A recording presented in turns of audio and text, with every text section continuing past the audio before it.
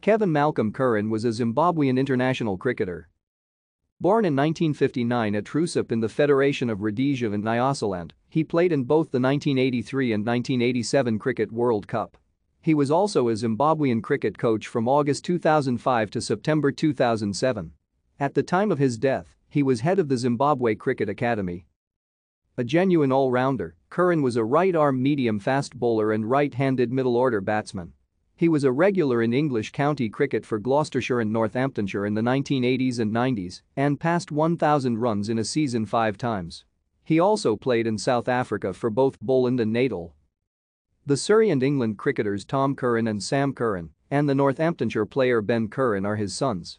His father, also called Kevin, played first-class cricket for Rhodesia in the 1940s and 1950s. Curran collapsed while jogging in Muir and died shortly thereafter on 10 October 2012, aged 53. Thank you for watching. Like and subscribe if you would like to view more of our videos. Have a nice day.